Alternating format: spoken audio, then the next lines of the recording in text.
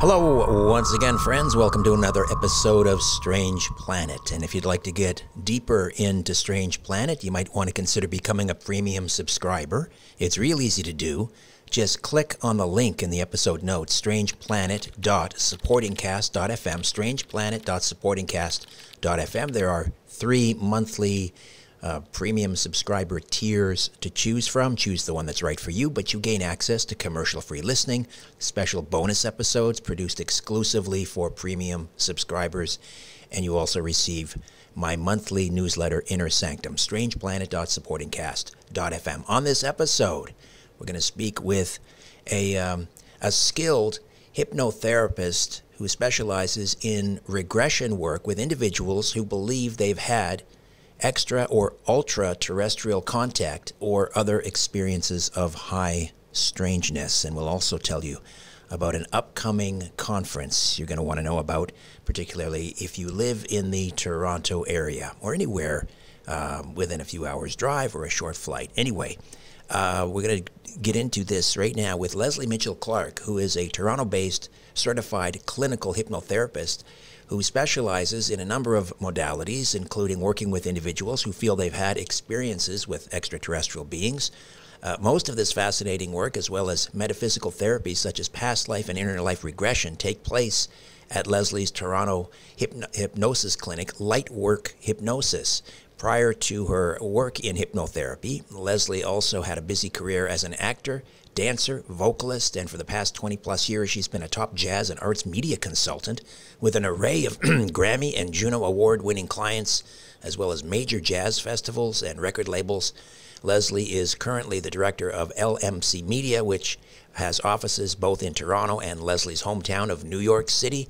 She's also a busy arts writer, contributing regularly to a variety of publications, and she is the co-author, along with Wes Roberts, of Intersection, a true story of extraterrestrial contact. Lesley Mitchell-Clarke. Hello, welcome. Wow, I'm exhausted after that introduction. I feel like the goddess Shiva with like 8 arms or what have you. You would have to have 8 arms to do all of that. I assure you, I do know how to relax. So it's don't worry about me. Don't worry about me. So let's begin immediately with the Contact and Disclosure Symposium, which is happening April 20th in Toronto. Tell us all about it. Oh, thank you, Richard. Well, as you well know, in Canada, we are ground zero for an awful lot of high strangeness.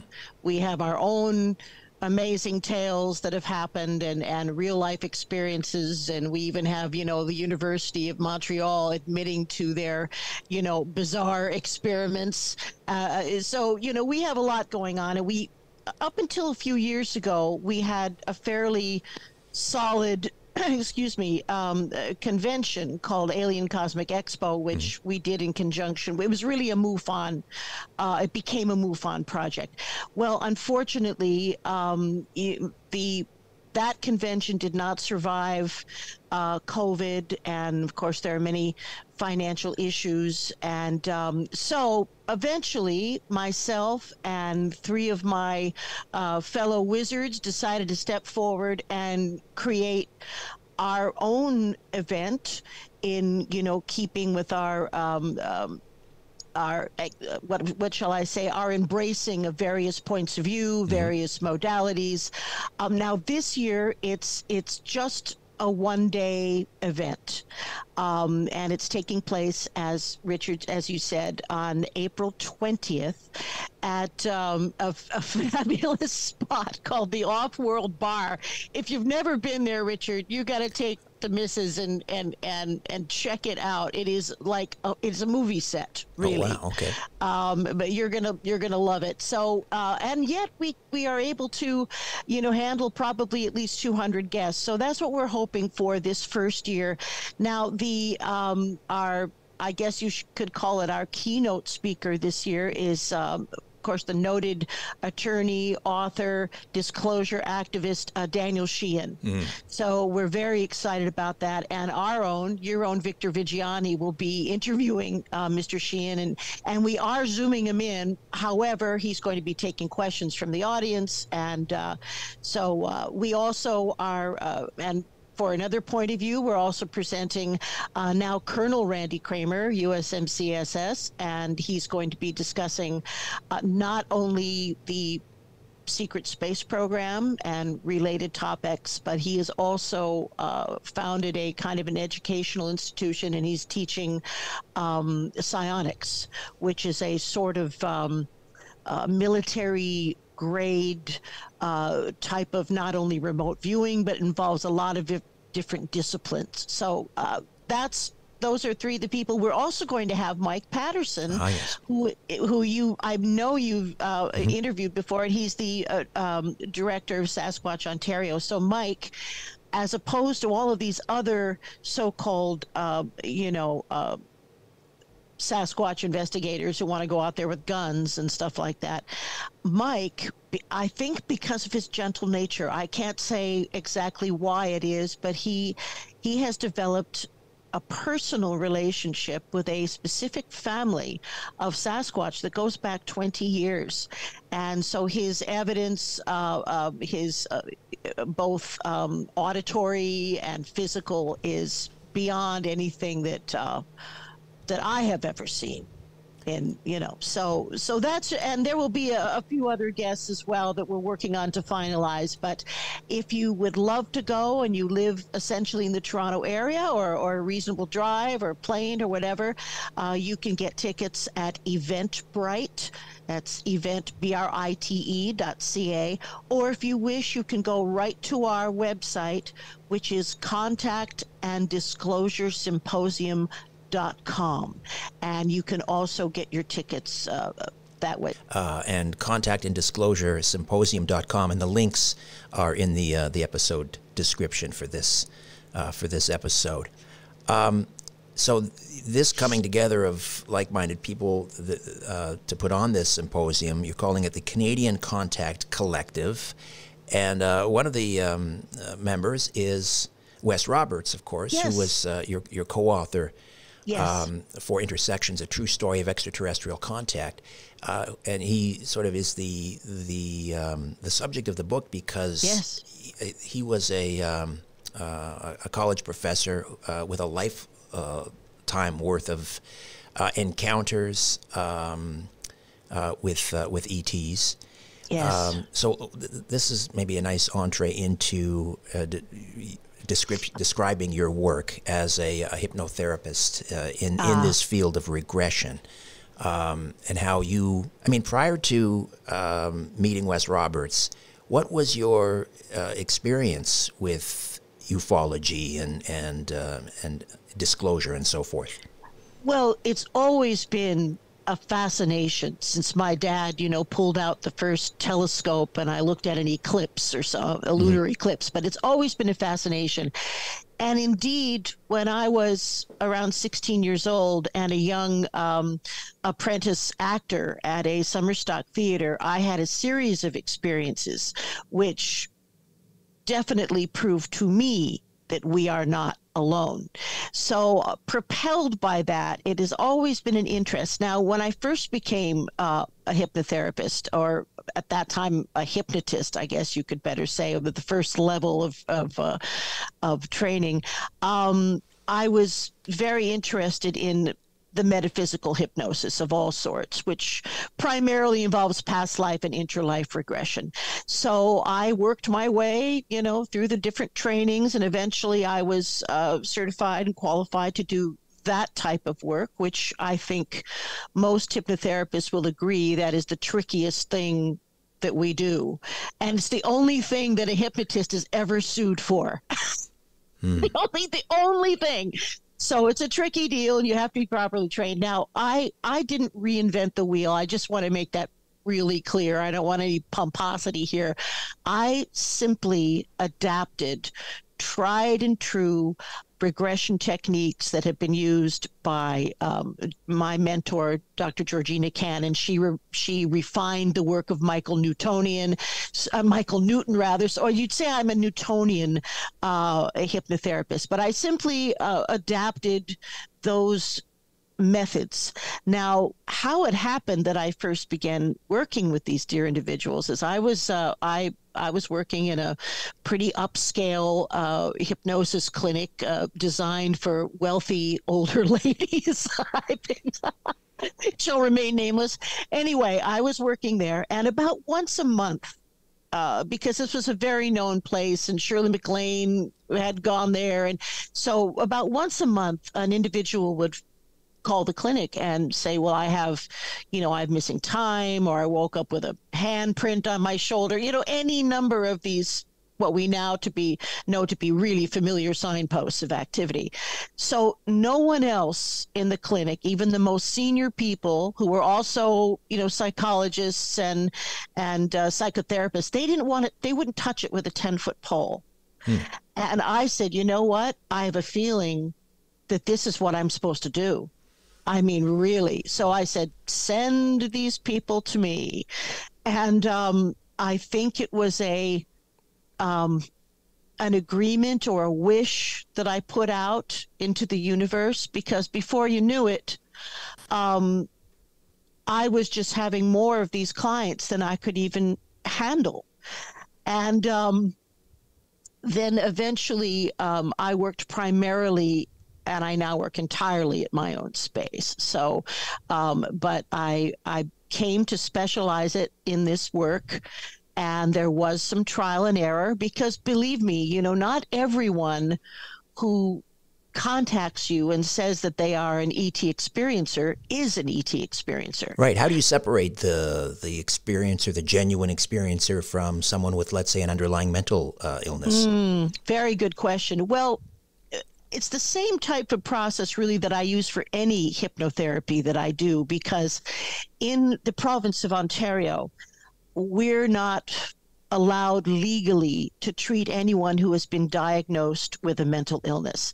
Now, by that, I don't mean just anxiety or depression or phobias. I mean something like borderline personality disorder, schizophrenia, psychosis, and people with those diagnoses do have,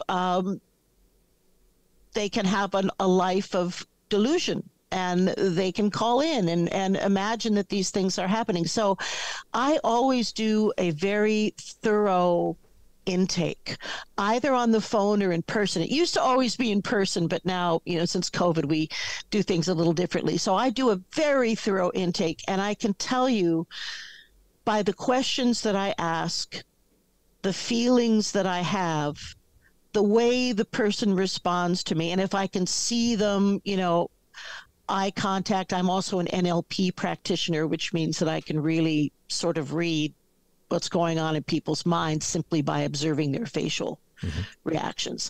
So I have a very good idea by the time I'm done with that intake that someone is of sound mind and is a legitimate experiencer or not. Now, I don't just hang those poor people out to dry, Richard, who have called me and who I feel are unwell, because being mentally unwell does not necessarily preclude the idea that there have been experiences. Exactly. I mean, if you've had a lifetime of repressed alien encounters, I mean, one would imagine that could contribute to your mental health. Yes. And even, today there is a wide range of coping abilities. Some genuine experiencers are high functioning. They're lawyers, they're doctors, they're teachers, a preponderance of teachers, by the way. Maybe if I would have to say any profession doesn't have a bigger slice of the pie, I would have to say it's educators. So what I do is I have a number of psychiatrists and colleagues who are psychotherapists who are also open to this phenomena, if you wish to call it that. And so I will refer these dear people on to them who can address legally the mental health issues. So, but I'm back in school, so it won't be long before I'll be a member of the College of Psychotherapy, and I won't have those limitations anymore. All right. So the how does this work now with a hypnotic regression with someone who suspects maybe they've had an encounter, maybe been taken aboard a craft or what have you? How do you get into this with the client? Well, like Kathy Martin, one of my other great mentors, I have a little rule where someone has to come to me with at least a partially recalled memory. Now, it can be from a dream. It doesn't have to be something in, 3D, but they have to come with at least, a starting point. So what I generally do is we take, if there is more than one salient memory or whatever seems to have the most information, and meaning it's the closest to the surface, that's the memory we go for. So in regression, to get the memory processes sort of oiled up, I used to say lubed up, but it sounded so rude. We get them oiled up so that we say, I bring someone back through the teenage years and I have them pick out only happy memories. And we go back and back and back. And then after we've done that a little bit and I've got the person moving around really fluidly in their past and recalling things that they could have never remembered consciously. And when I can tell that they are at least in a deep alpha state, if not a theta state, then I gently direct them with a variety of techniques into the experience itself. And usually, Richard, that's all it takes. Usually it's off to the races after that. So I try to process at least 3 experiences in a session, which will last about 2 hours. I think going longer than that, contrary to what they used to do, I think going longer than that is not optimum for the patient or the client. It takes too long for them to reintegrate if you have them under that long. So 2 hours is my cutoff point.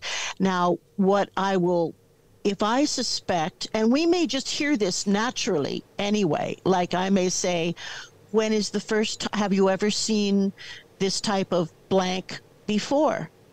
Yes. Well, let's travel now to the first time that you saw blank. And inevitably, we'll be talking with a 3-year-old child or something like that. So that's when it begins, typically around 3? Typically, and it may even begin earlier, but I think that's the only point where we can get some type of verbal response where, the child, the being is able to describe what is happening. And it may be an extremely simple language, but I had one, and this wasn't very long ago. New stuff is always coming up. So I had this lovely gal, again, a teacher, right? Completely functioning member of society, right? Completely believable. And she said, I'm little. So she began talking almost as if she was observing rather than experiencing. So she said, I see my little body, my little baby body on a kind of a conveyor belt.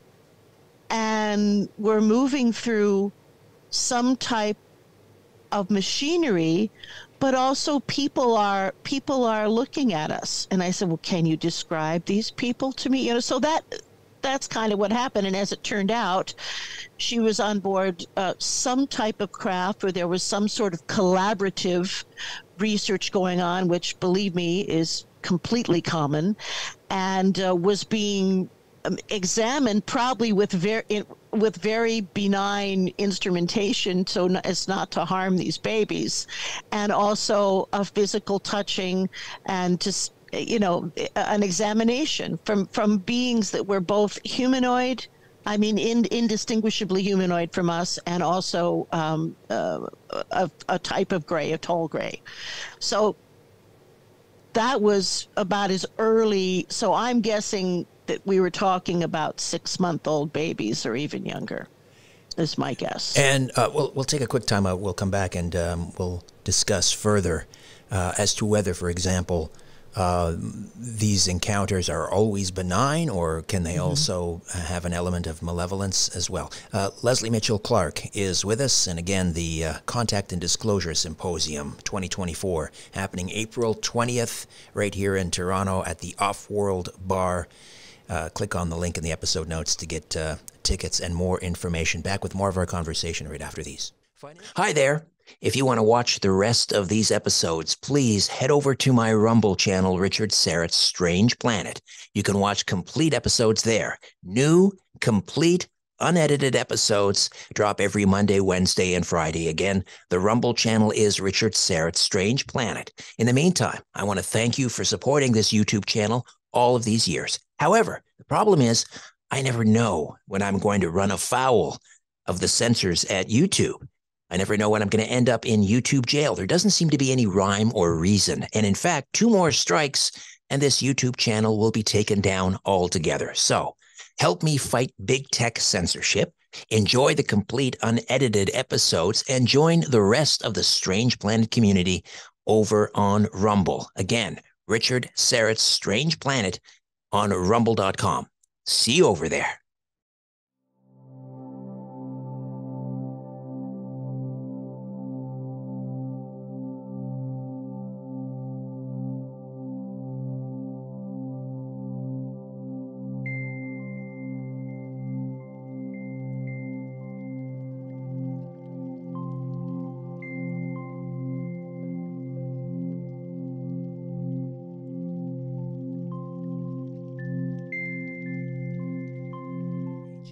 Lesley Mitchell-Clarke is part of the Canadian Contact Collective, and the Canadian Contact Collective is hosting a Contact and Disclosure Symposium happening April 20th at the Off-World Bar. I've got to get down there and check it out. Off-World Bar, 739 Queen Street West in Toronto, 10 a.m. to 5 p.m., April 20th, and Daniel Sheehan will be there, Mike Patterson from Sasquatch, Ontario, Victor Vigiani, our good friend and colleague, will be there interviewing Daniel Sheehan. Colonel Randy Kramer, of course, will be there to talk about the secret space program.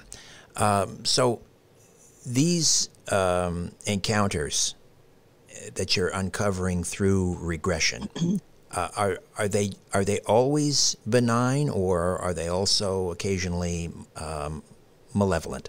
Okay, well, that's a very appropriate question, Richard, and one that I'm very happy to answer. Now, what I'm going to say is I'm just going to repeat the 10-year results of Kathleen Martin's Experiencer Research Project, of which I was a big participant. In other words, MUFON sent me many people to regress that they felt were, appropriate.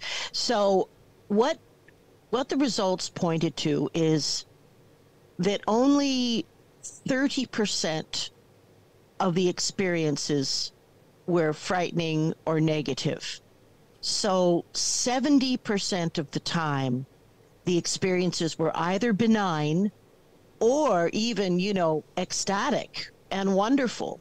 And some experiencers are even more attached to their, shall we say, ET colleagues and family than they are attached here in the third density in the cruel school, where we live. So, and what I would have to say is I think, some of the most disturbing things that I've heard about, the experiencer would have to be at least my age, because they are part of the, shall we say, the Truman-Eisenhower Agreement, which allowed the Zeta Reticulites to take a certain number of humans and extract genetic material. And they did honor their agreement, and it timed out in, I'm going to say the late 80s. I mean, I wasn't there for the signing, so I don't really know, but what I can tell you is most of the experiences that I do hear about, which is still few, are would have taken place in the early 60s when someone was an adolescent, so they would have to be at least my age, and it's still rare.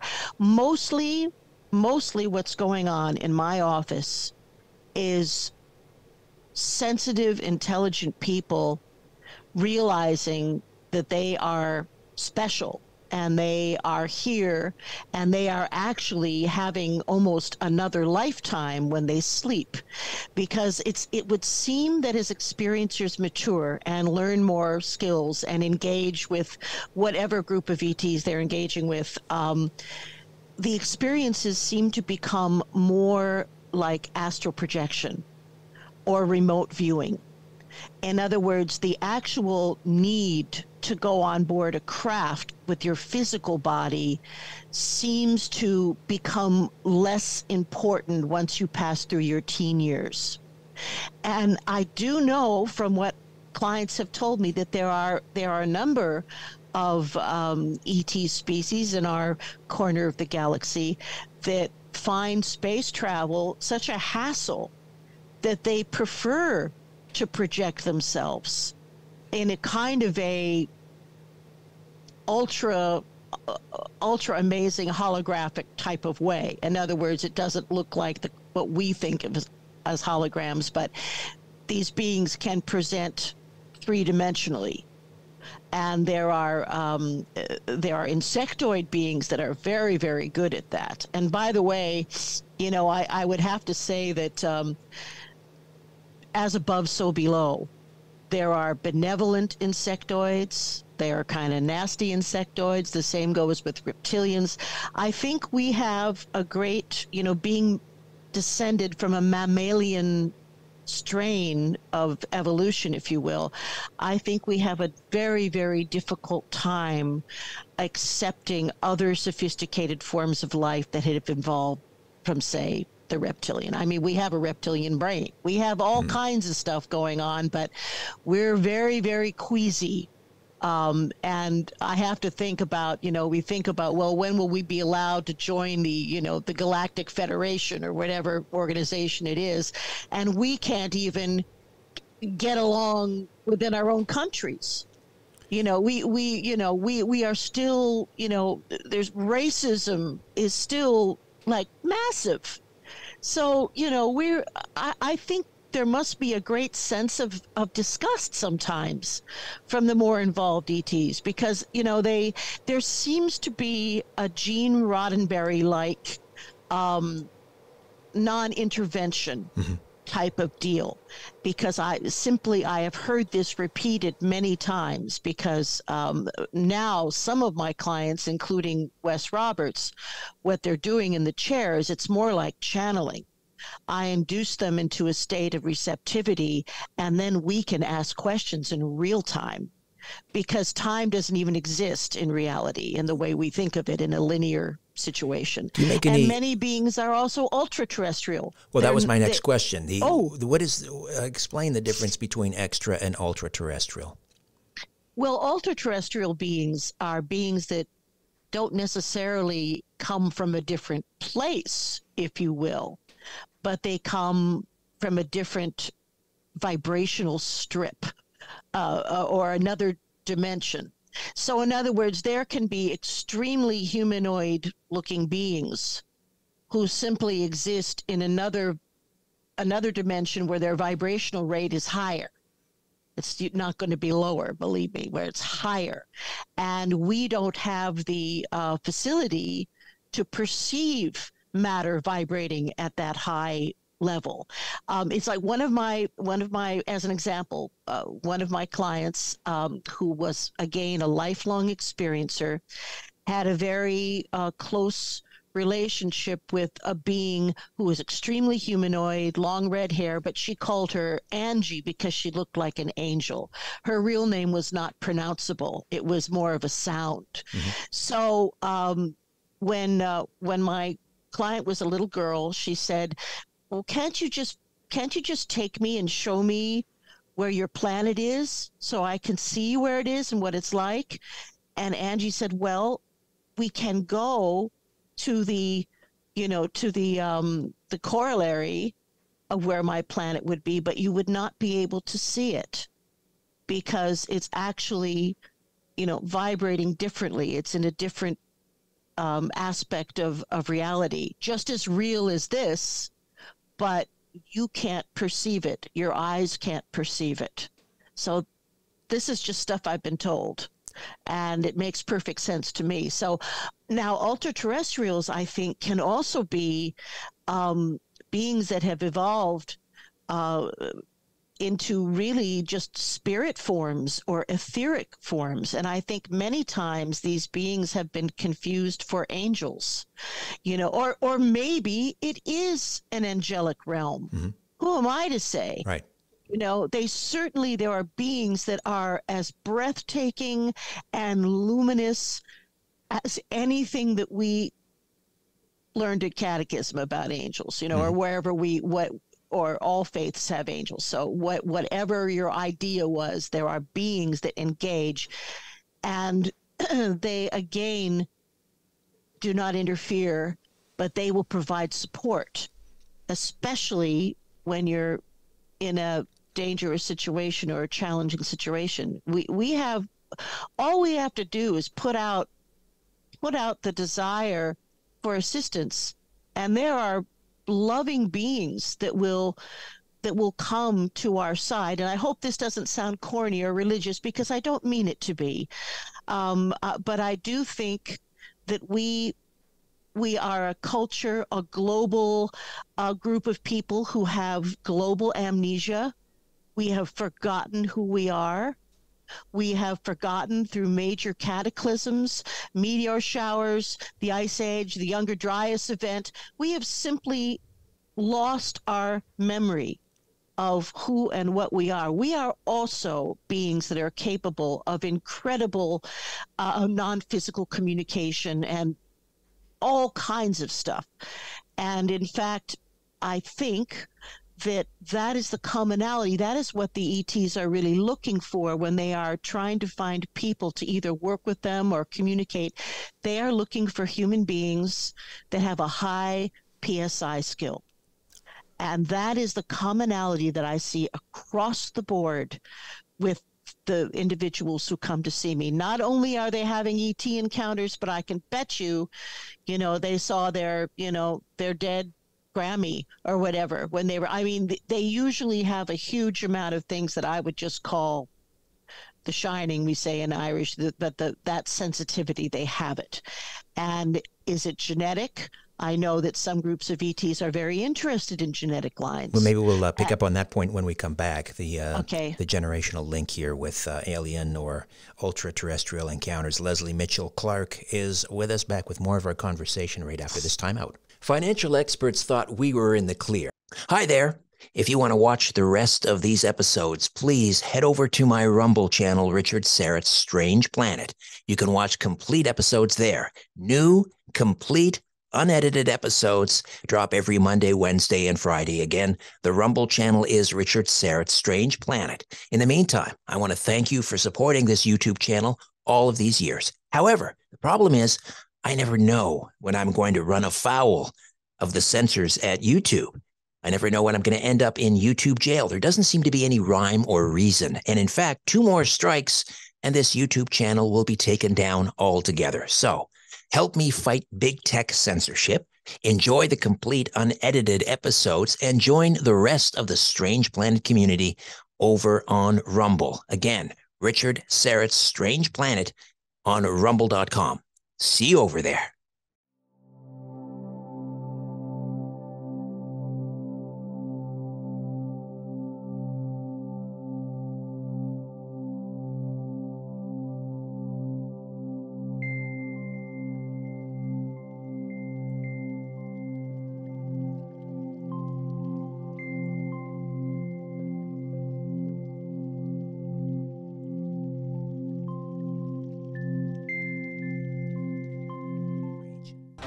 We're back with Lesley Mitchell-Clarke, and again, let me draw your attention to the Contact and Disclosure Symposium 2024 happening April 20th, just around the corner right here in Toronto, not far from where I'm sitting at the Off-World Bar.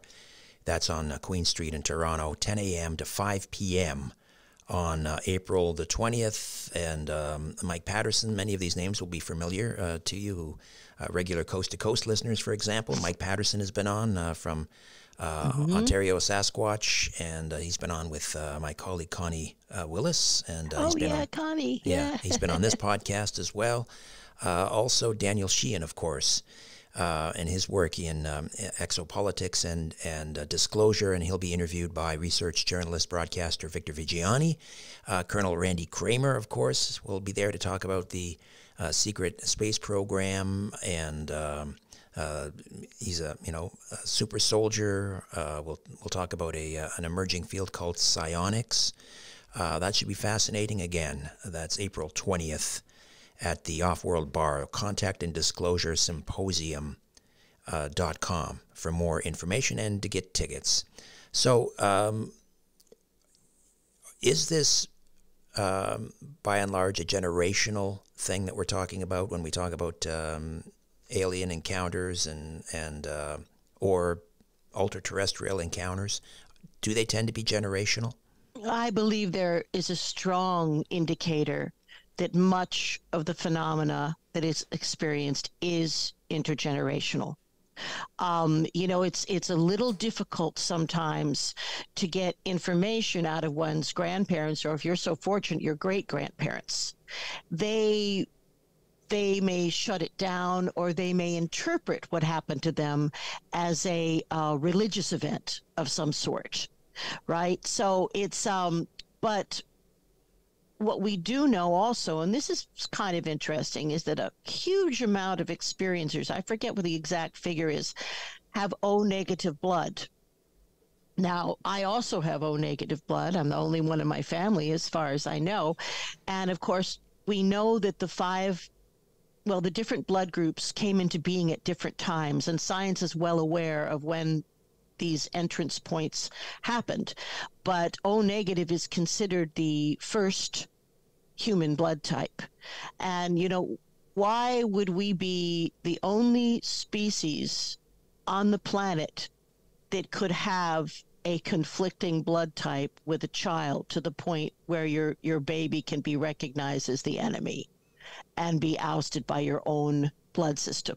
This is completely unique.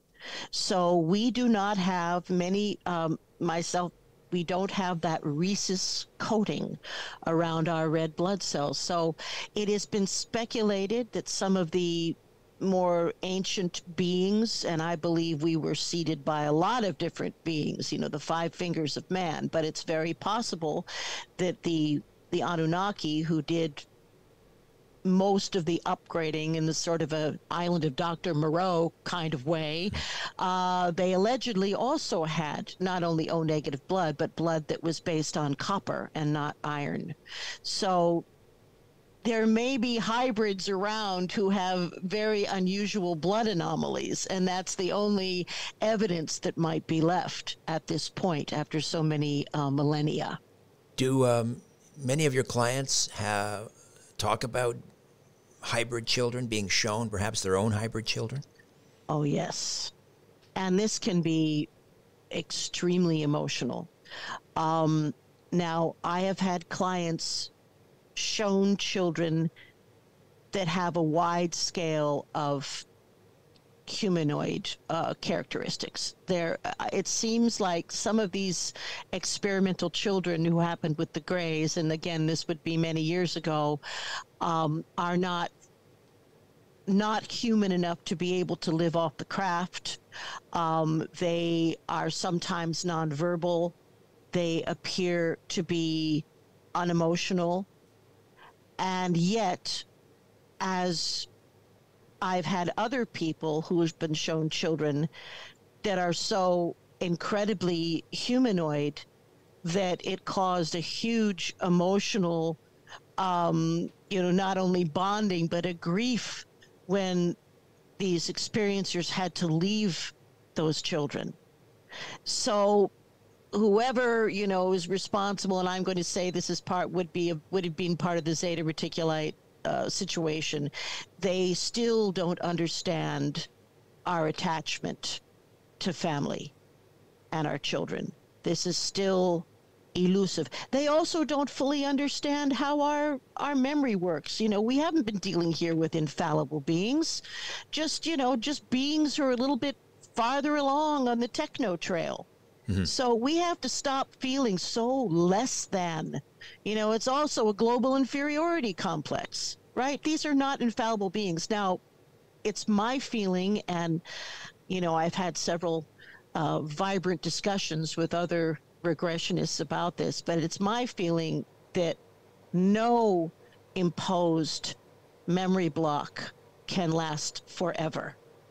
And that the majority of them, if they were in fact put in place by some type of U.S. military program, they only last for 20 years, which is why I believe this points to the reason that so many people in midlife begin having, breakthrough dreams. It can't be a coincidence. That means that things are starting to come to the consciousness. And so what we do see in midlife, again, is more experiences that are taking place astrally through astral projection or whatever you wish to call that. And we also see the dissolving of any type of memory suppression, which I think has really been put there. I'm not going to speak to the U.S., to the military motives, but I think by the ETs, it has been an attempt to save us worry, but in fact, not fully understanding how our minds work. Nothing could be worse than the suppression of memories for us. Well, let's talk about screen memories and how someone may have a memory that doesn't make sense, and it turns out to be a kind of staging or a screen memory. Yeah, Explain what screen memories are, and maybe you can talk about some of the more, common shared screen memories that people have that have had encounters. All right, I certainly will. Now, this is a very, very common phenomena, and it's a kind of projected telepathy that some ETs can use that is so powerful they can actually create an artificial environment out of light matter or whatever's around. So this screen memories are used to allay fear, generally speaking. A good example would be many people who have been taken on craft and have gone to some type of launching pad or base have the screen memory that they've gone to Pearson, to the airport, or, wherever. That would be a very common one. Let me just tell you this little story. This will illustrate it so well. Screen memories are used an awful lot for children, again, to allay their fears. So this is a story about Wes, and honestly, I don't remember if it's in the book or not, but it's certainly one that he told me under hypnosis. So Wes was about 12 years old, something like that, and he was getting to that kind of surly age that young boys get to, where they just become gruesome. He was about there. Okay, so he was starting to resist being taken, and at that time it was always physical. It was always being levitated out the window or through the roof or taken to the backyard. I mean, it was always physical. So in this particular instance, he was transported out and he was taken to a screen memory, a set that looked like it was supposed to be a children's party. And he said that all the children were placed in a circle. Some of them he recognized. Some of them appeared to be completely unconscious. Some of them just appeared to be high or stoned. It was a varying degrees of consciousness, but he was like wide awake. So he was in this environment, and now it became clear that it was a screen memory constructed so that they could conduct non-painful physical examinations of the kids that they had assembled. So now here's a case where, again, they didn't do quite enough research. So eventually, at a certain point, an entity came out of a side door with like an exaggerated doctor's coat on and one of those funny lights or magnifying lights. You don't see that anymore. Right, you know what I'm talking about? And a clown mask. Now, onophobia is one of the top fears. Many people are terrified of clowns. So as soon as this being came out with the clown mask on, everyone went nuts. Wes turned over the table and started yelling at the beings, and then within 5 seconds, he was dropped on his bed from like an uncomfortable height. Like, so there you had a screen memory that really was on the verge of decomposing because they used very poor judgment in picking a clown mask to disguise whatever the being was that was going to examine them. And let's see if now they also use, and this has happened again a while ago when the taking of sperm and ova was part of the process. They have also used screen memories to convince someone that they are actually having sex with a living being that looks like them, or a humanoid living being, and then at some point during the process someone wakes up and they've got like a machine on them. You know, and it's so this kind of, so extreme emotions can dissolve the screen memory, I guess is my point. If enough anxiety happens, the whole thing will just evaporate and that'll be the end of it. So we do see that. We see it all the time, and especially with children, as I mentioned.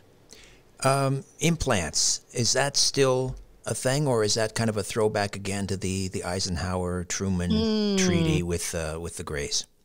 Well, you know, I think we have to first get it into our minds that implants are not tracking dots. Everyone has a unique brain signature.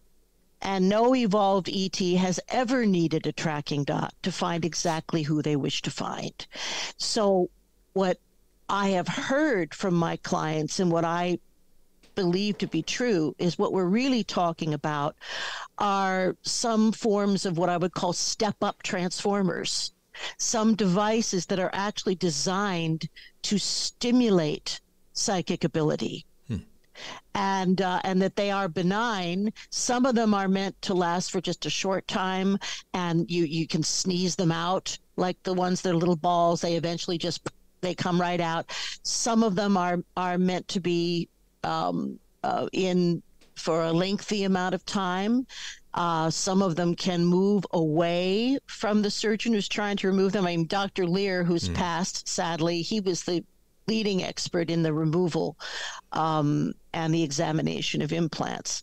So we've seen all kinds, and some of them dissolve as soon as they are exposed to the atmosphere.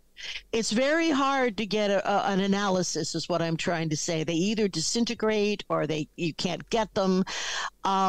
Now, I did some work with a gentleman you may know named Sid Goldberg. He's now a producer with Gaia TV, but we were working for a while on a television idea together. And he found a gal who had an implant that was so perceptible under the skin that it was magnetic. In other words, you could put, a metallic object and it would just stick to the outside of the arm. Right. So they knew it wasn't some type of random thing. Now, I don't know how he ever arranged to have this done, but he found a surgeon who removed the implant and also had it analyzed with the mass spectrometer. Is that what they call it in CSI, right? Mass spectrometer. So, yeah. So the implant was removed, and it looked like two little barbells. With a small cord between them. Very unusual look. Nothing that would have ever formed in the body. Is that advisable to remove them? Is that advisable? Is it dangerous? I don't think it's dangerous at all. I don't think it's dangerous at all, because I think by the time you feel it, or if you feel it, it's done its job. Right? Now, this one had been this girl remembered, what my job was, I took her back to the moment of implant, and she was about 5 years old. And I think this implant had something to do with her father was a big wig with the CIA, and she traveled from military base to military base. I don't think this was necessarily ET intervention exclusively. At any rate, it was implanted when she was about 5 and had sort of moved to the surface, I suppose. Now, when it was analyzed, certainly there was an amount of calcified tissue on it because of where it had been, but also there were metals that were completely unidentifiable in our atomic spectrum.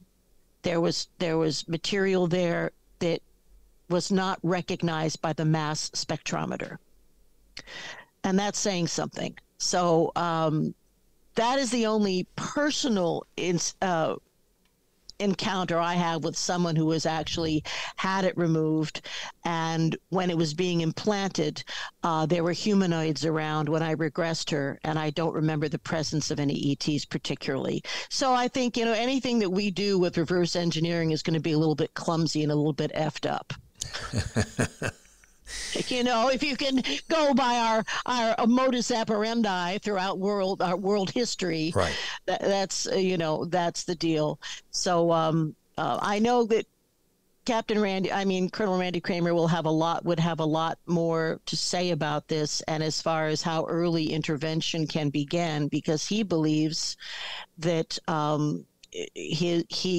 he actually was enhanced genetically when he was in vitro very soon after he was conceived, although his mother has no memory of that. But again, we have people whose family were in the military, a lot of access, and Randy Kramer is a very tall, he's like 6'4". This is the kind of guy that you would probably want as a super soldier. Really smart and really fit and really tall. So is that something that they achieved? Is it his own genetics?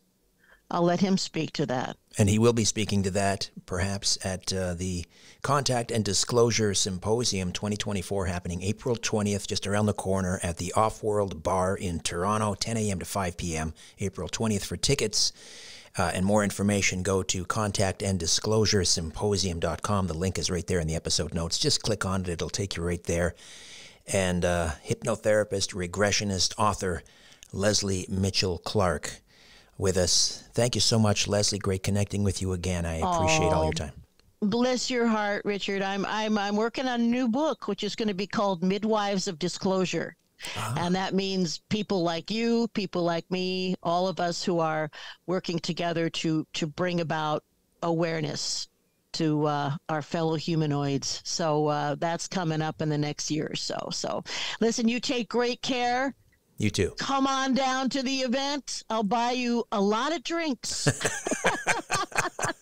The bar will be open from 10 a.m. on, by the way. Wow. So, okay. Well, I'm Irish. What I got to do it. I got to roll that way. Plus, we're going to have a fabulous lunch. And if you are a vegan or gluten sensitive, there's going to be stuff for everybody. I'm going to make sure of it. Fantastic. I'm looking forward to it. Thank you. Thank you so much, Richard. Thank you. Bye-bye. Hi there. If you want to watch the rest of these episodes, please head over to my Rumble channel, Richard Syrett's Strange Planet. You can watch complete episodes there. New, complete, unedited episodes drop every Monday, Wednesday, and Friday. Again, the Rumble channel is Richard Syrett's Strange Planet. In the meantime, I want to thank you for supporting this YouTube channel all of these years. However, the problem is I never know when I'm going to run afoul of the censors at YouTube. I never know when I'm going to end up in YouTube jail. There doesn't seem to be any rhyme or reason. And in fact, 2 more strikes and this YouTube channel will be taken down altogether. So help me fight big tech censorship, enjoy the complete unedited episodes, and join the rest of the Strange Planet community over on Rumble. Again, Richard Syrett's Strange Planet on rumble.com. See you over there.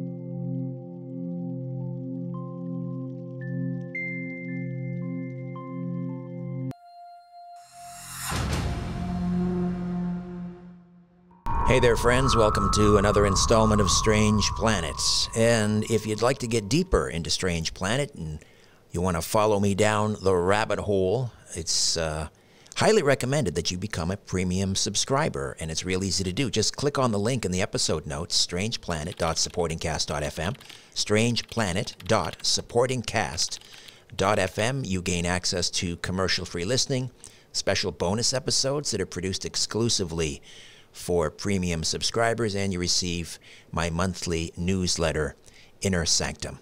All right, on this episode, did a highly advanced civilization exist in prehistory? Is the Giza pyramid a remnant of their technology? Then what was the power source that fueled such a civilization? The technology of harmonic resonance, claims renowned master craftsman and engineer Christopher Dunn. In a brilliant piece of reverse engineering based on 20 years of research, Christopher reveals that the Giza pyramid of the Great Pyramid of Giza was actually a large acoustical device. But by its size and dimensions, this crystal edifice created a harmonic resonance with the Earth and converted Earth's vibrational energies to microwave radiation.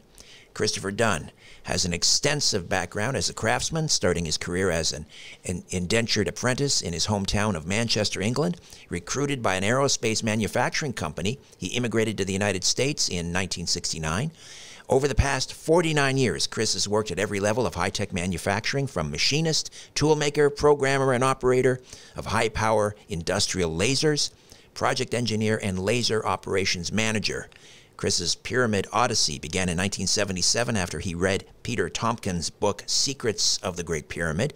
His immediate reaction after learning of the Great Pyramid's precision and design characteristics was to consider that this edifice may have had an original purpose that differed from conventional opinion. After further research and study of source material on various theories, Chris concluded that it must have originally been built to provide a highly technical society with energy. In short, it was a very large machine. Discovering of the purpose of this machine and documenting his case has taken the better part of 20 years of research. And following the 1998 publication of Chris's book, The Giza Power Plant, Technologies of Ancient Egypt, which describes a holistic energy device that is harmonically coupled with the Earth and its inhabitants, Chris's second book, entitled Lost Technologies of Ancient Egypt, Advanced Engineering in the Temples of the Pharaohs, was published by Inner Traditions in June of 2010. And his latest is Giza, the Tesla Connection, Acoustical Science, and the Harvesting of Clean Energy. Let me just hold that up there for my YouTube and Rumble viewers. Christopher Dunn, welcome to Strange Planet. How are you? I'm well, thank you. It's nice to be here. Thank you for inviting me. Great to have you here. All right, so let's just back up a little bit and talk about the Giza Power Plant book. And okay. Just talk to me a little bit about what this technology of harmonic resonance, what does that mean? Break that down for us in simple terms. Well, vibration actually is the foundation of existence, really, when you consider it, that everything is in motion and everything is vibration, whether it's mechanical vibration or electrical vibration. Vibration is is basically what drives the universe, and the cycles of the planets and everything has kind of like a harmonic relationship. And as we are finding out, that harmonic relationship is consistent, not just in the macro system of the universe, but also even down to our DNA, human DNA. And the frequencies that we find within the human body, if they are transposed up into the range of human hearing, you have frequencies that match the resonance, some of the frequencies in the Great Pyramid, particularly in the King's Chamber. The energy produced by the human body, you mean like sometimes we refer to that as the torus field, or like our aura, that type of energy? I'm talking, well, I mean, that is an extension, I believe, of the driving force of humans, but I'm talking about the frequencies of the DNA, human DNA.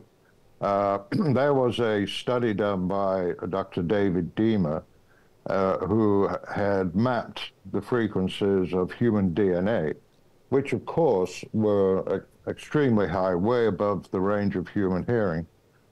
And a composer on the West Coast, he's currently living in Oregon, I believe, oh no, California, Susan Alexander.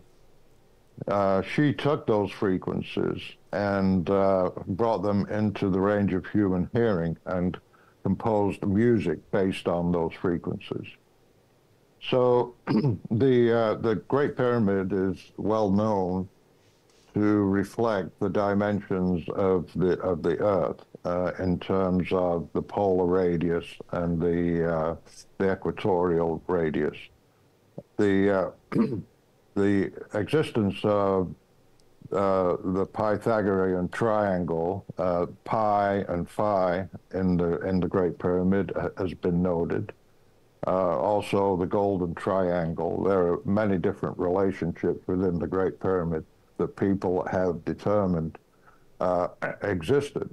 Now, the question obviously becomes, if you are a bit of a skeptic, is that coincidental or was it intentional?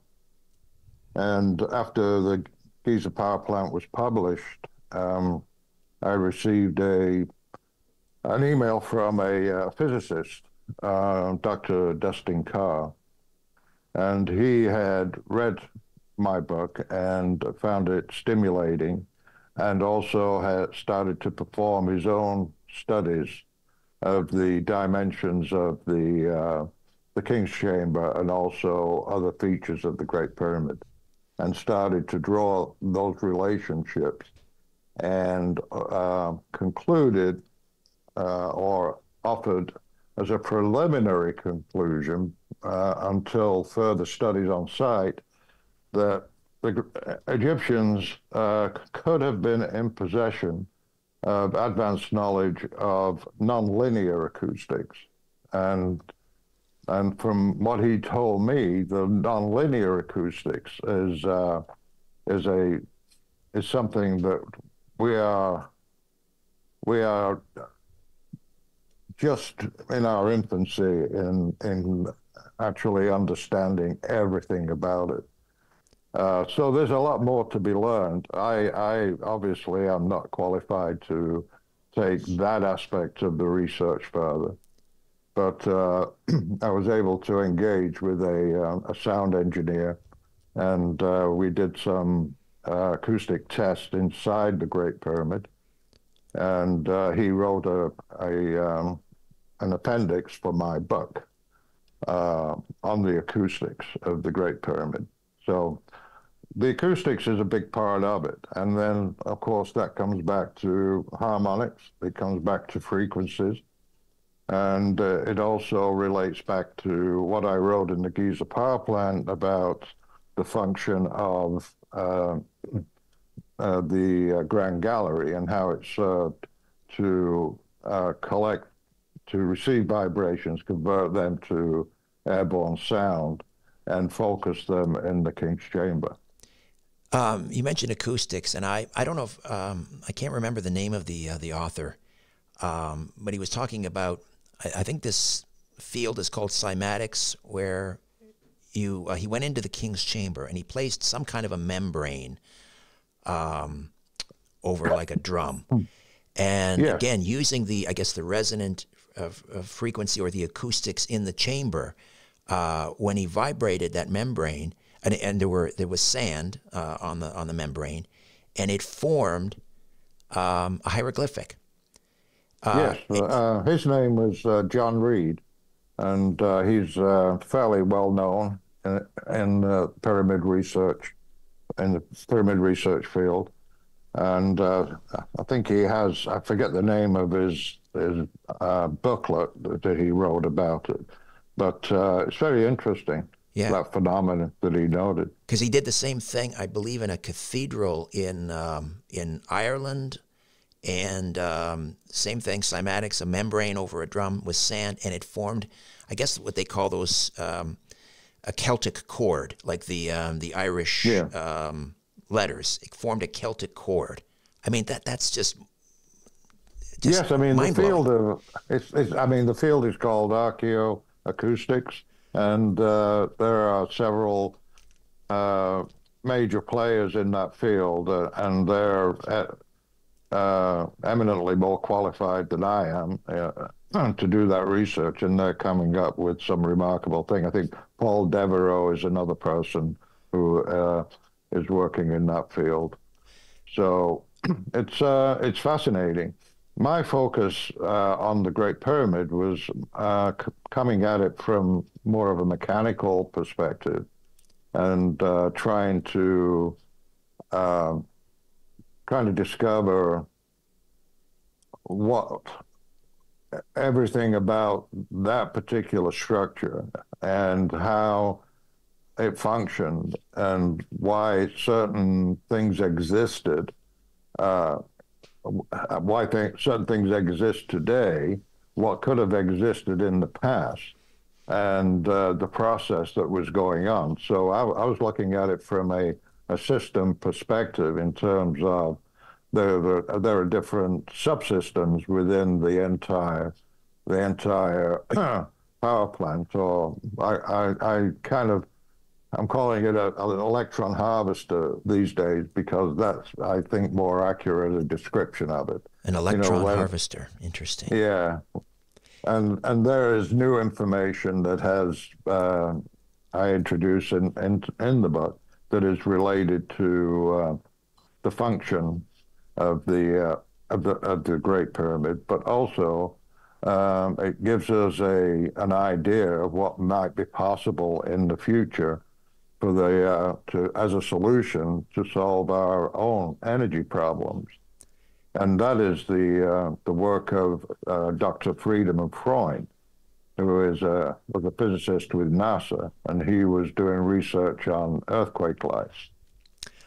Yeah, I want to come back to that, but I want to just ask you a couple other questions, I guess, going back to the first book, the Giza Power Plant, Technologies of Ancient Egypt. If it is, in fact, the Great Pyramid, a large acoustical device, you're saying that it was a crystal edifice. Explain. I mean, we don't see, or do we? Do we see evidence that it was, in fact, crystal? That is a blurb, the publisher's blurb. I don't describe it as a crystal edifice.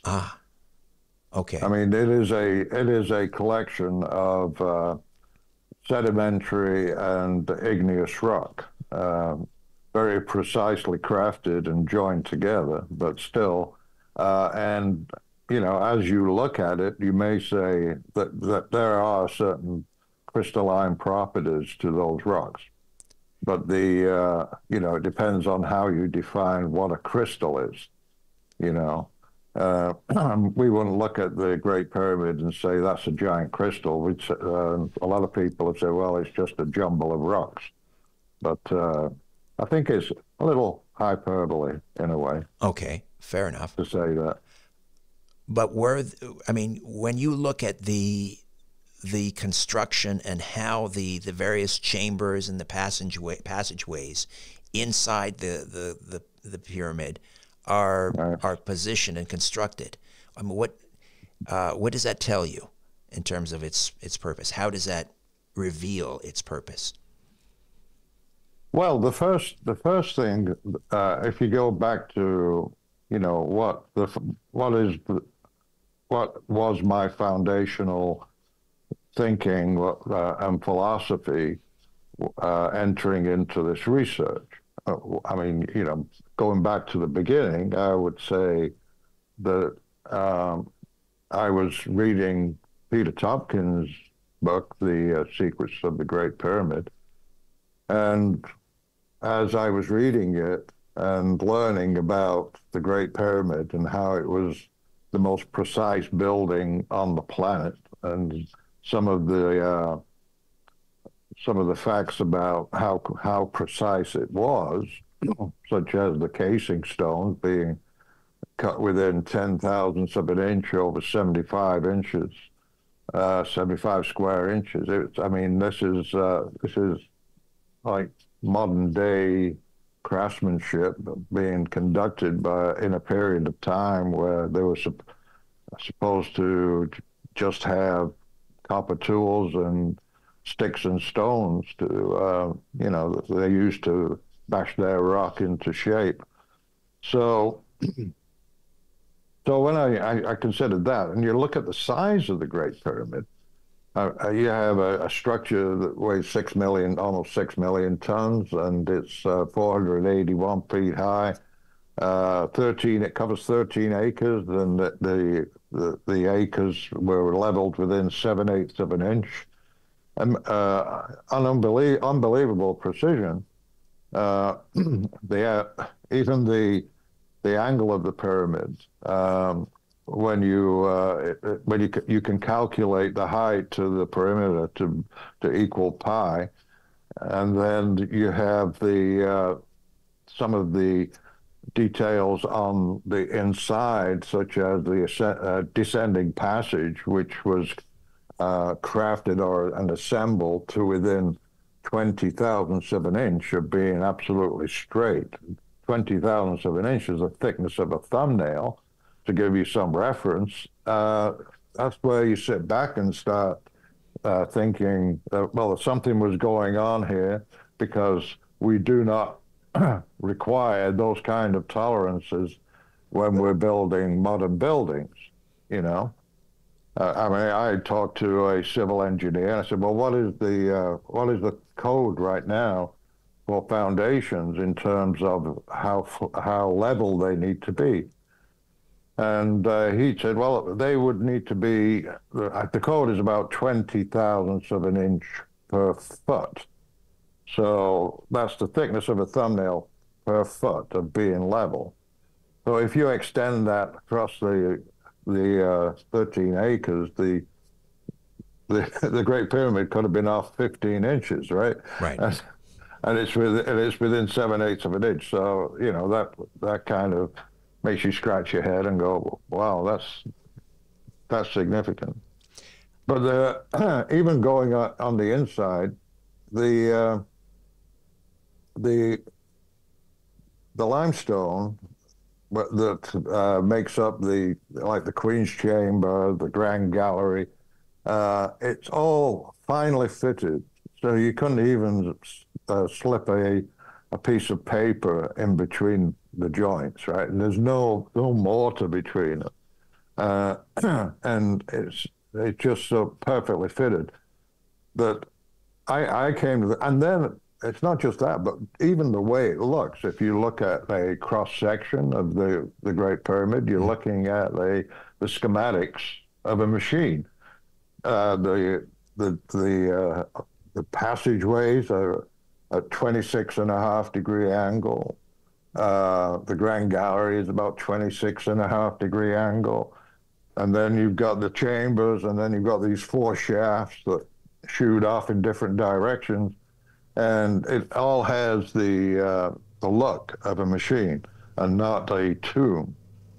And then when you consider that there have been no tombs, no original burial found in pyramids in Egypt, then it leaves that question open as to, if not a tomb, then what was it used for? I concluded it looked like the machine. It had the precision of machine, only on the scale of acres, rather, it was a very large machine. If we were to invest our resources into building such a building, what would we do it for? Generally, our largest industrial projects are used for creating energy when you consider the size of power plants and stuff like that. I mean, we invest a lot of money into building power plants. So I'm fascinated by the description you made earlier, an electron collector. You described harvester, yeah. So, or sorry, electron harvester. Oh, it's just no, it's a collector. You're right. Okay. Either way. So, in its harmonizing seismic energy and attenuating the accumulating stresses, meaning plate tectonics. We're talking about here. Well, seismic stresses in the plates, yes, as these plates push together, they build up stresses, and which eventually will lead to an earthquake. So, and it's speculative. I mean, everything is speculative, of course, right? It's a possibility that it was serving many different functions for the builders. That it was harmonizing the planet. It was creating energy. It was in tune with the human organism in terms of the frequencies.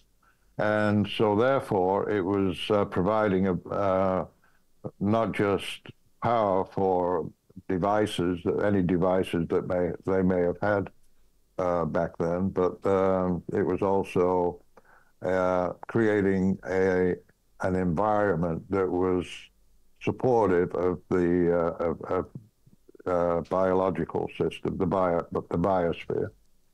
Christopher, we'll take a quick time out, back with more of our conversation. Giza, the Tesla connection, right here on Strange Planet. Don't go away. Hi there. If you want to watch the rest of these episodes, please head over to my Rumble channel, Richard Syrett's Strange Planet. You can watch complete episodes there. New, complete, unedited episodes drop every Monday, Wednesday, and Friday. Again, the Rumble channel is Richard Syrett's Strange Planet. In the meantime, I want to thank you for supporting this YouTube channel all of these years. However, the problem is I never know when I'm going to run afoul of the censors at YouTube. I never know when I'm going to end up in YouTube jail. There doesn't seem to be any rhyme or reason. And in fact, 2 more strikes and this YouTube channel will be taken down altogether. So help me fight big tech censorship, enjoy the complete unedited episodes, and join the rest of the Strange Planet community over on Rumble. Again, Richard Syrett's Strange Planet on rumble.com. See you over there.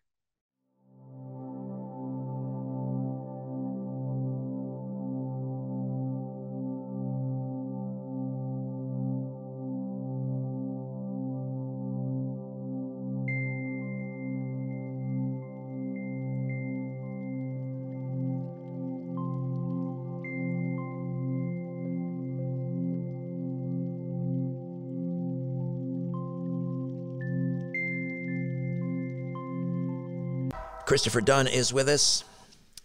Giza, the Tesla connection, acoustical science, and the harvesting of clean energy. So if it's harvesting electrons, how does it capture and store them? First of all, we have to go to the source. So we say, okay, if it's capturing electrons, where are the electrons coming from? In the Giza power plant, I presented a model that identified the silicon quartz crystal in the King's Chamber as being the source of piezoelectricity that stimulated hydrogen that entered the chamber. Since then, there has been some resistance to that idea. One of the objections to it is that in order for electricity to flow, a crystal has to be stressed across a particular axis. And because the quartz crystal in granite is randomly oriented, that it could not be guaranteed that you would get that much power out of it.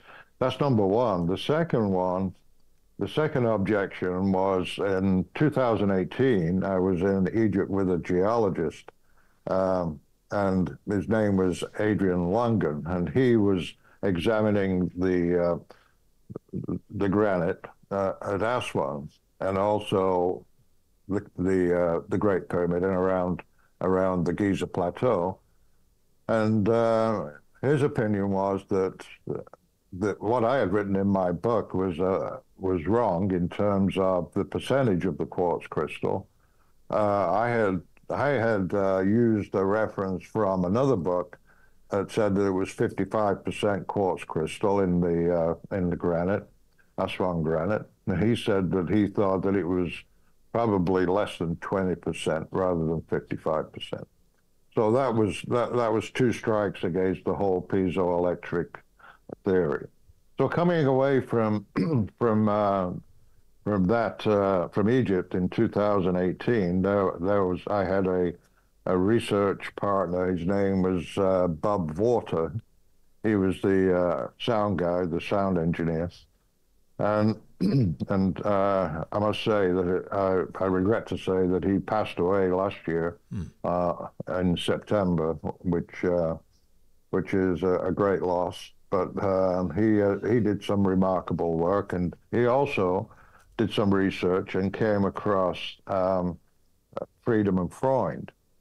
Well, the really neat thing is that he lived really close to where Friedman and Freud lived. Dr. Friedman and Freud is a German physicist who worked at NASA, and Friedman had been doing research into earthquake lights, and so he wasn't satisfied with just looking at the lights and speculating on it. He wanted to know what the underlying physics of the phenomenon was. He kind of dismissed the piezoelectric effect in terms of providing the answer to the questions he had, but he dug deeper and started to do his own experiments. But his objective was his hope was that he would be able to identify the physics of what was the natural occurrences in the lithosphere that caused these earthquake lights. And if we was able to do that, they would be able to predict when an earthquake was going to happen, because what ultimately he determined was the lights show up 10 days before an earthquake, and they may continue for days afterwards, but they are detected by satellites that are trained on the Earth and picking up these infrared signals. And then of course, local reports of earthquake lights showing up in the hillsides. So essentially what he found out was that there were what he calls peroxide defects in the minerals in igneous rock, and they are like dormant electronic charge carriers, and when they're put under stress, they will shoot to the surface, and it's like a positive Hall electron that will shoot to the surface and join with a negative electron, and then they kind of ionize the air, but they shoot to the highest point on the surface. It's not just the lowest point, like in a valley. They will shoot up into the hillside. That's why these earthquake lights are seen in the hilly parts of like Mount Shasta and people confuse them for there. UFOs, and people confuse them for UFOs. Well, I'm not going to say that they're confused. Anybody's confused. I'm just going to say that's a phenomena that people observe. Right. However they determine them. So just so I'm following along here, yeah. The earthquake lights are created by the stress of the tectonic plates below ground. So the Egyptians, inspired by that, were figuring out how to stress the igneous rocks inside the pyramid to create the same phenomenon, the flow of electrons? No, I think what the Egyptians were doing, they were stimulating the movements in the lithosphere. So they were driving vibrations into the earth to stress the rock so that they would release the electrons. Got it. Those electrons would then shoot to the surface, and they would be naturally drawn to the pyramids, because they would be the highest. They're like man-made mountains, and they're sitting on the surface, and they would naturally go to the pyramids.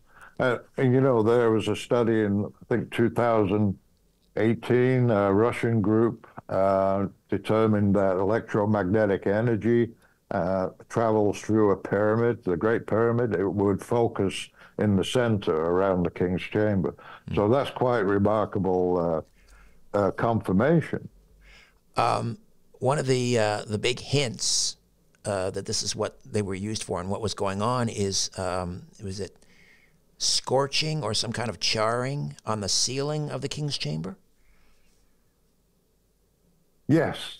Yeah, that's, you know, one of the things about, you know, when you're trying to put pieces together from little scraps of evidence that you read about here and there. Everything is important, and you know, I kind of separate them into categories. It's like there are things that exist in the Great Pyramid that were not intended by the original builders or the original designers. There are things that existed because of the operation of the pyramid, of the entire system, and then there are, you know, objects that are may be a combination of both. You know, not intended, maybe supplement to it, but not necessary. And some stuff could have been brought in many years later. So you have modern contamination of evidence, and then you have you go back to the original artifact. And in the pyramid, you have many different changes in the materials that you see. In order to start to talk about the scorch marks on the Grand Gallery, I should probably go back to the Queen's Chamber, because it's important that we talk about that first, and that is that in order to the evidence that I used to support the theory that it was a maser is because of the dimensions of the northern shaft that match the frequency of hydrogen, and then the condition of the shafts in the Queen's Chamber below, and the existence of chemical substances within that chamber, and the buildup of salt on the walls, and also the other different features like the what they call the Gantenbrink store, the shafts, the metal pins that exist at the end of these shafts, why they were closed off at the end, you know, where they were closed off at the chamber and closed off at the end. So the intention was not to provide air into that chamber, but I propose that they were feeding chemicals into the chamber, and the chemicals were mixing and creating hydrogen. So the hydrogen then filled the inside of the Great Pyramid. In the King's Chamber, it was, as it traveled through the Great Pyramid, with the action of acoustics and also the electron flow, that it was the energy of the hydrogen increased, and so the electrons are pumped to a higher energy state.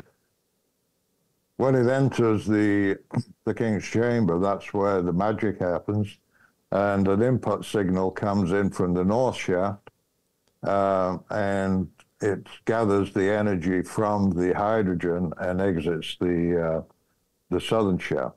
Now, the evidence to support that is the northern shaft itself, and its complicated bends, and also recent discoveries that have been made, such as the large void, which was speculated to have been serving as a preamplifier for the microwaves. And then in the south wall of the King's chamber, there's this kind of bulbous opening that looks like a microwave horn antenna. And so all of that stuff kind of ties everything in, that you have a microwave beam coming in from the north shaft. It crosses the chamber. Directly opposite where it enters the chamber is this microwave horn antenna. It collects energy from the energized hydrogen within the chamber and then exits through the southern shaft. So, but that's just one aspect of it. Now, when you come to explain the scorch marks on the ceiling of the Grand Gallery, the other evidence that I examined was the evidence for a disturbance of the King's chamber. It had expanded over a half an inch, maybe about an inch, and the beams, the granite beams above, had cracked. Like an explosion. We're talking about an explosion. Right. So I speculated. I said, well, this would have happened if there was a cataclysm, a meteor strike, or things just got out of control, and then everything started to shake apart. The system was breached, oxygen entered into the chamber, a spark, and then... You're filling this thing with hydrogen. I mean, it's like the Hindenburg, potentially. Yeah.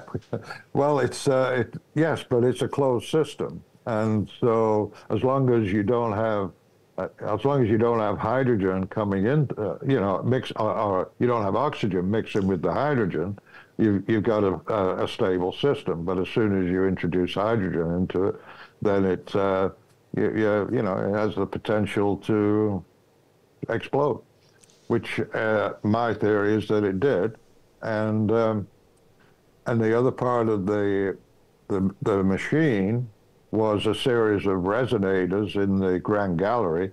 Those resonators were feeding acoustic energy into the chamber to cause it to vibrate.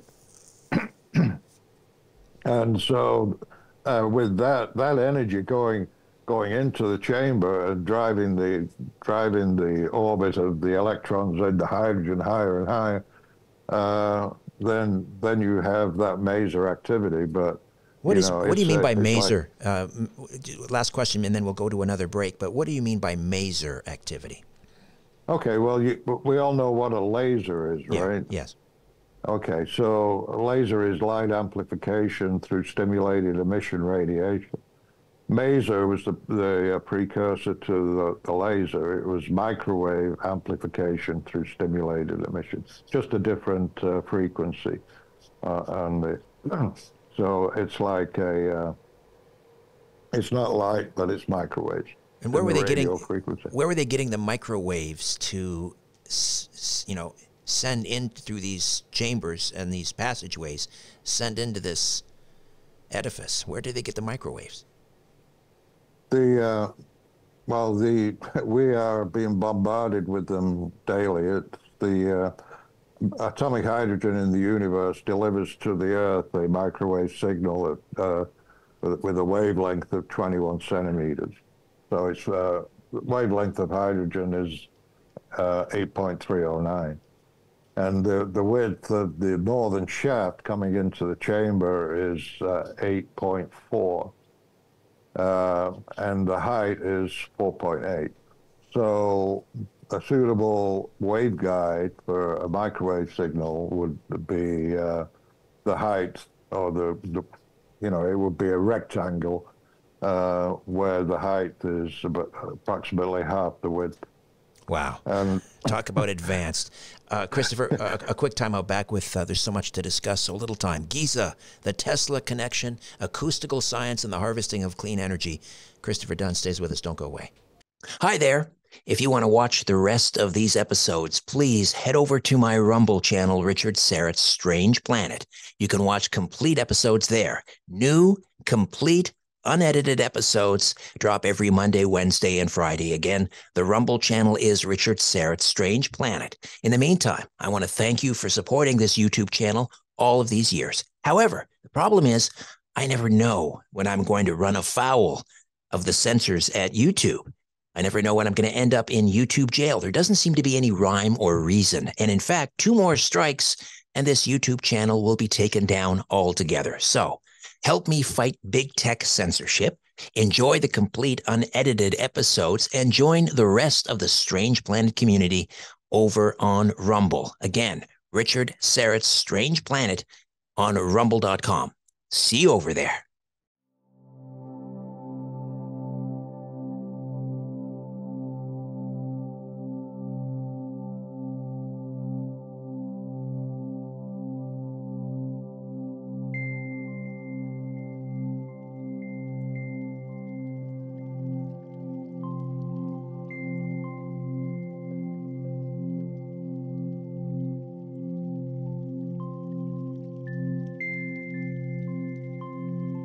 There's the new one from Christopher Dunn, Giza, the Tesla connection.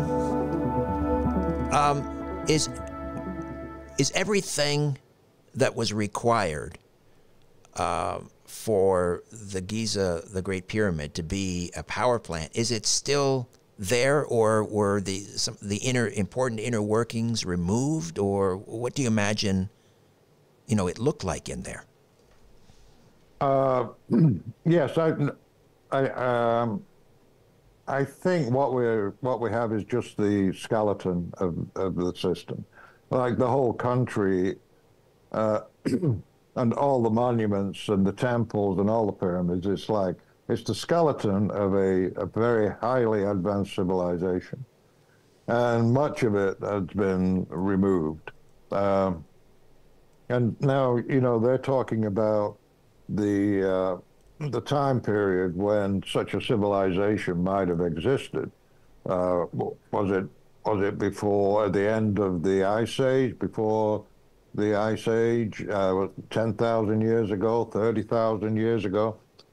We don't know, but I think most researchers now, and even some Egyptians, are now looking at even their own historical records that speak of a more ancient time in Egypt.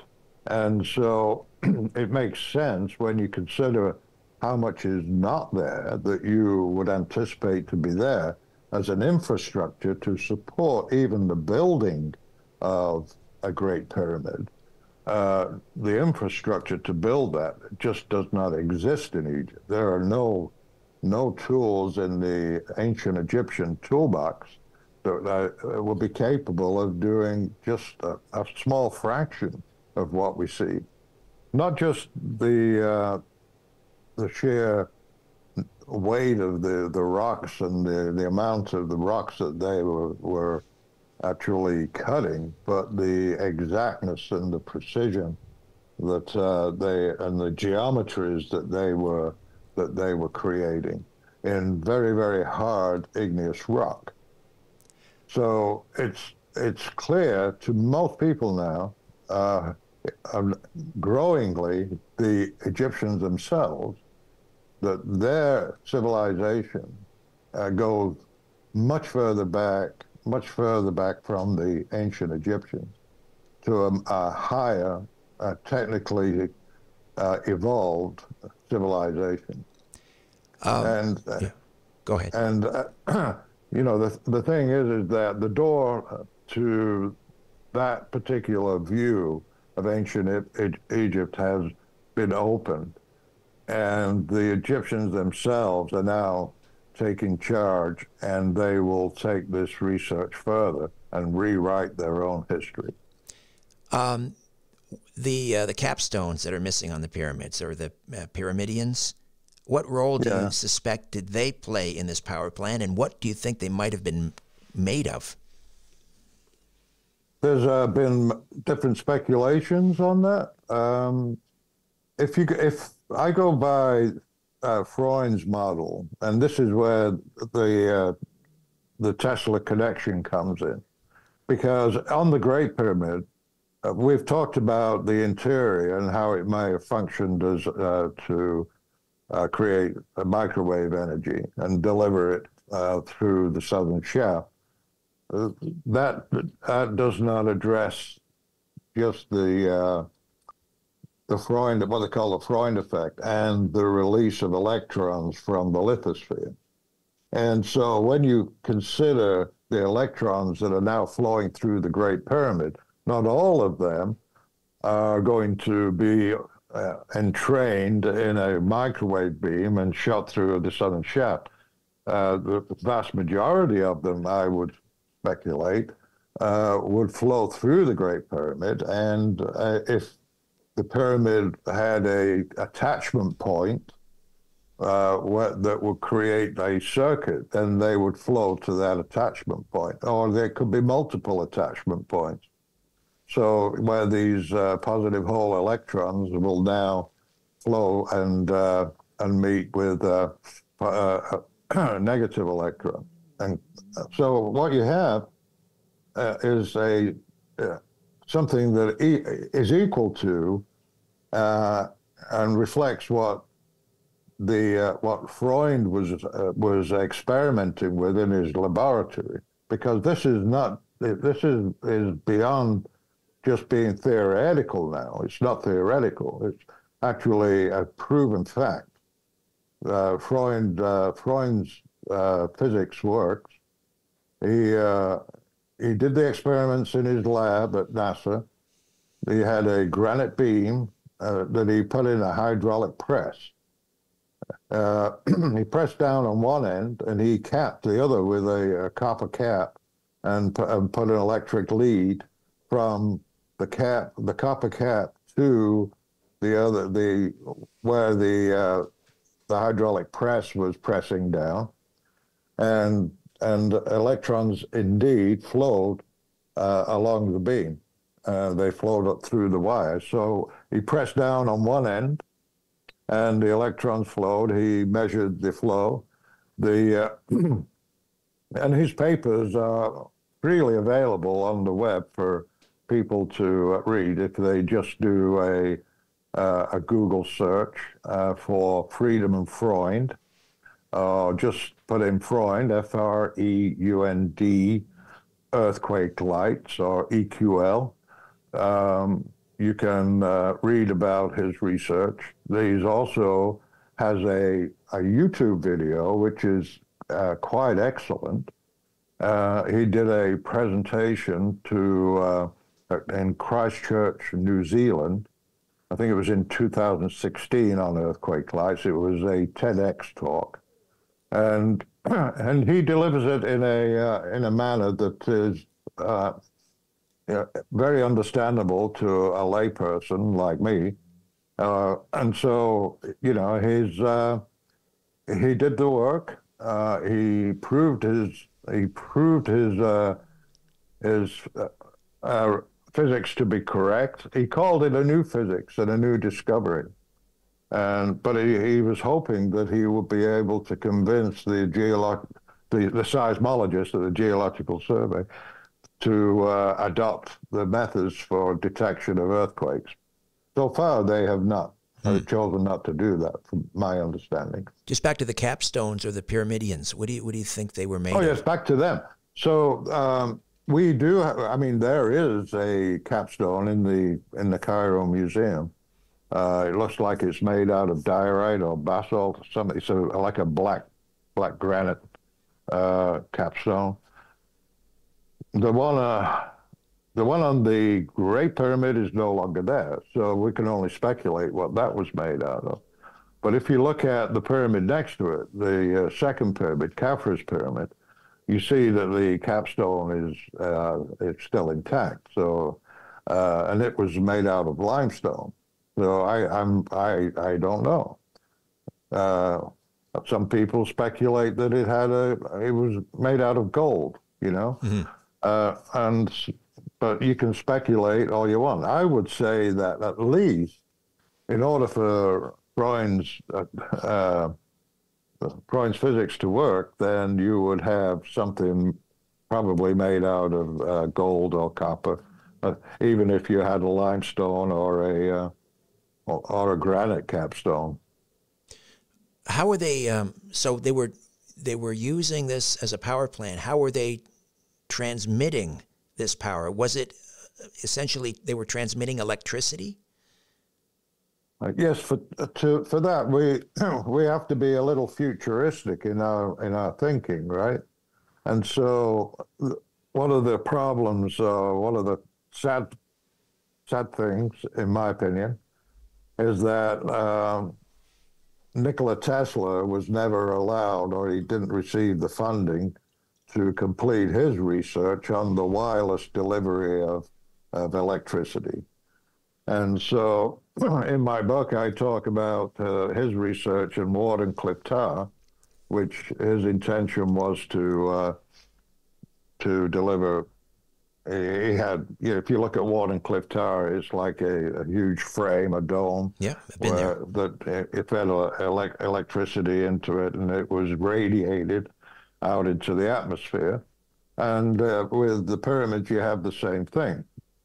So it's radiating out into the atmosphere, and then following Tesla's vision, which we could only pick up scraps of it right now, we would say that he could, you could further that research and devise means to collect that electricity remotely without wires. All the pyramids were designed as power plants, or just the Great Pyramid of Giza? Well, Richard, I'm just focused on the Great Pyramid, but I would say, I'd say, and I say in my book very strongly, that the entire Giza Plateau, that was a system. It was not, you can't separate one from the other. You can't say, okay, this was an electron harvester, and that one over there, they stored grain in, for the pharaohs. That's, or, some other kind of function. I would say it was all the whole area. Just it speaks of energy. It's a very energetic spot to be. So with this kind of power generation, what do you think? Ancient. I mean, we may be going back further than we think of in terms of ancient Egypt, but what was this civilization like? Did they have potentially like electric vehicles? I don't know, high-speed trains? Do they need trains? Yeah, that's a good question. It's how do we get there from here? And the thing is that you have to have some kind of vision. It's like if we look at what we're surrounded with now and how we work, how we function, and then go back in our minds 50 years, or in my case 78 years, then to see what we had then, it's like this is a different world entirely. Entirely. I mean, the culture that has changed, technology has changed, it's advanced exponentially. It's unbelievable. And yet we're still transmitting electricity the same way we've been doing so for over 100 years. Well, yes, and that's one of the points that I make in my book, is that even though we've made quantum leaps in advancement on how electrons move within a device to cause function, the methods we are using to deliver those electrons to the device haven't changed in over 100 years, which is, it's kind of like, hey, come on, guys, catch up. The other subject that I touch on in the book is when it comes to envisioning what could be in the future. The other thing that I look at is like, we are given a good example of what our future could look like if we just look at the UAPs and how they function, right? Right. And so, in my book I say, well, what if we first of all, how do they operate? You don't see afterburners kicking in when they shoot off at 1,000 miles an hour, or turn a 90-degree angle at 1,000 miles an hour. I mean, those things are remarkable. And if you say, well, okay, we're just looking at the product now, and it's similar to looking at the Great Pyramid and saying, okay, I see a little piece of what's going on here. What else is going on? And you look at the UAPs, and I would say, well, what if we followed those UAPs back to where they came from? Who made them? How were they made? I mean, do you have old Joe in the machine shop? He's on a drill press going, chewing tobacco and waiting for a tea break. You don't know. I mean, it's kind of like, how do they come to exist? What kind of, how do they function? Because obviously they are defying gravity, and they are unbelievably capable. So, and the question in my mind, and I asked the question in the book, what do their power plants look like?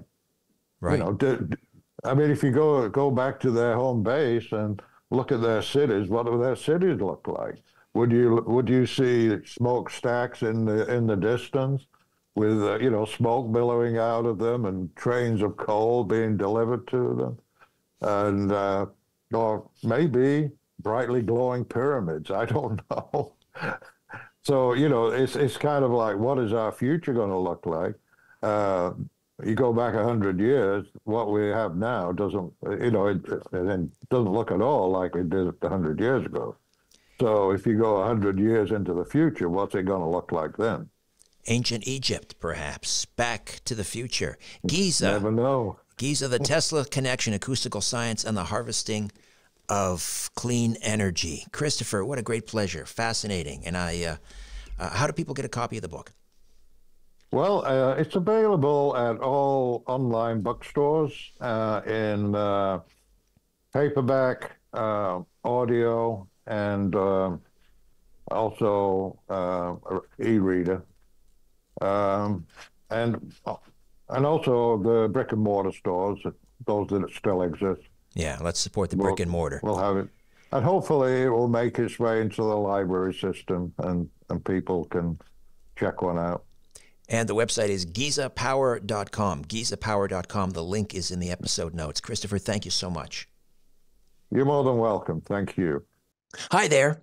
If you want to watch the rest of these episodes, please head over to my Rumble channel, Richard Syrett's Strange Planet. You can watch complete episodes there. New, complete, unedited episodes drop every Monday, Wednesday, and Friday. Again, the Rumble channel is Richard Syrett's Strange Planet. In the meantime, I want to thank you for supporting this YouTube channel all of these years. However, the problem is I never know when I'm going to run afoul of the censors at YouTube. I never know when I'm going to end up in YouTube jail. There doesn't seem to be any rhyme or reason. And in fact, 2 more strikes and this YouTube channel will be taken down altogether. So help me fight big tech censorship, enjoy the complete unedited episodes, and join the rest of the Strange Planet community over on Rumble. Again, Richard Syrett's Strange Planet on rumble.com. See you over there.